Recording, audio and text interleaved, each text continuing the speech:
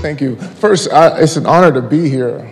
It's just amazing to celebrate this International Yoga Day here with you all, the honoraries, the dignitaries. Yeah, so that was my story. I grew up in Texas, and I had all my life been conditioned in the sense of thinking of myself as an athlete, and I had a lot of attainments, whether it be from high school, college, and to the pros, and all I ever known myself was to be this football player. And when that actual incident happened, there's a posture we call Shavasana, and I was basically on my back in the space of vulnerability. And as that gladiator type of person, because I played the linebacker position, and it's like the alpha male on the position is seeking out, and it's hitting pretty much all day long. So when I'm in this vulnerable space, the masculine, and all the people, we probably had about 80,000 people in the stands and millions of people watching, and I'm in this place of vulnerability. And I did realize this identity falling away, and I'm trying to hold it. In so many cases, we all kind of cling to these things that we've, attained, that we're good at. And I guess fortunate and unfortunate, some, like the doctor, the lawyer, gets to live that out his entire life, never having the idea of transitioning. But for extreme sports to military types, we have to transition because we can't do this game forever.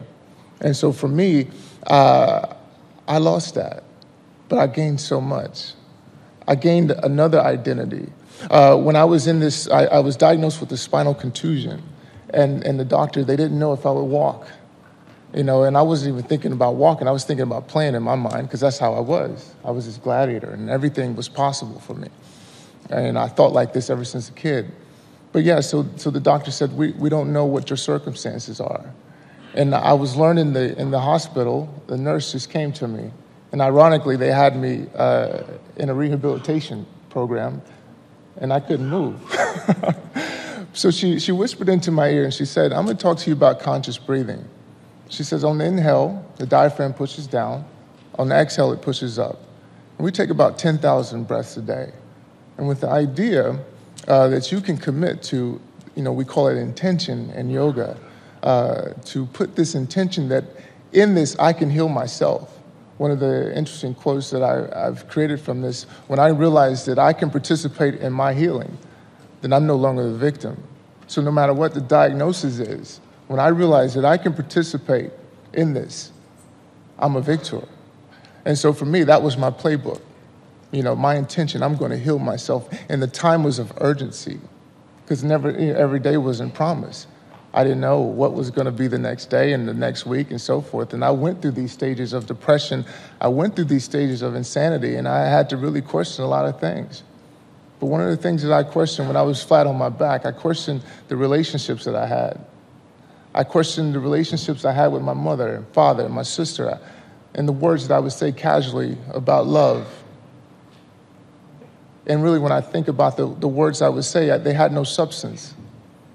And I realized the mindset when I come out of this hospital, because I know I'm going to will myself to be functional again, I want to have more depth in my love. I want to have more depth in this. But then I had to realize I had to have more depth in myself. My whole life, I had put myself in compromised situation. I realized my body didn't even trust me. This was a relationship I had, basic neglect. So through this process, one of the interesting things I learned was patience. Because as my body was going through this transformation of kind of like defrosting, it was like every day, it was just like a little bit more feeling, a little bit more feeling. And I'm over here like, hurry up, let's go, we gotta go. But I had to be patient. And not only did I have to be patient, I had to be compassionate. And I had to learn that. I got a lesson 101 in compassion and patience with myself. But then I also realized how when I move forward, this day forward, because no matter what happens in the past, right? This moment forward, we can move into a whole nother space. And for me, and through this month and a half period of going in and out of paralysis and being poked and prodded by doctors, I became functional again. But it also took me to this place of meditation, took me to this place of yoga. And I started to realize connection in my own life, with myself. And then it expanded out to the people around me. And then as I went a little bit deeper, it expanded into places in my community. I went to one of the most interesting things that I had experienced in my life. I went to the yoga retreat, and it was like a weekend. And I met people that in this short period of time that seemed like months, they knew more about me than my immediate family did. I was able to expose myself to them, and I was like, are you kidding me? The world should know about this. And I created this really, and I want to talk about this because I believe this idea of greatness potential, because this is how I teach, because I like to take each and every person and say, what's great in you? And if you haven't realized something that's great in you, we're going to find something that's great in you today. Because all these practices really don't matter unless you make it applicable in your life. We have to make this thing functional in our lives, and this perpetuates it out into the world. So back to this, and I'll make it really quick. I know we're out of time, right?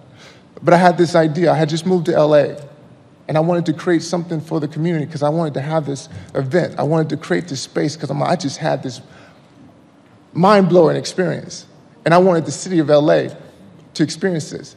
But you know the kicker about this? I had just moved to LA, and I probably knew 10 people. And I had an idea of having thousands of people. And I'm like, where am I going to put it?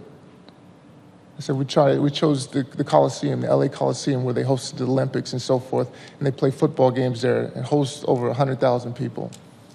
And I wanted to get the police chief involved. I wanted to get the mayor involved. I wanted to get the community leaders involved. I didn't know how I was going to do it. And this is this thing we call manifesting. And I manifested this idea. And it's not about how. It's about this is what's going to happen. I'm going to commit to this. I'm going to sow this seed into the universe, and I'm going to see this out. And to make the story short, I got the city council to help me bus in 5,000 kids. We had 3 stages. One stage committed to solely meditation and yoga. We had one stage committed to solely nutrition, teaching people about health and nutrition. We had health screenings. We had a 5K run walk. Brought the community together, and they had never experienced anything like that, because guess what? We made it for free. And we raised about $750,000 through the experience. And through the foundation, we donated this money back into the community of Los Angeles. And I'm here to tell you, just like I told when I talk to little kids and they talk about being and aspiring to be an athlete, 0.02% make it. You have a better chance of winning the lottery. But I tell them, you can do it. And it's not about how. It's not about the story. But it's just putting your mindset to it. It's that story, if you reach for the moon and you come up short, you grab the stars. And this is what's possible. Thank you so much. Thank you.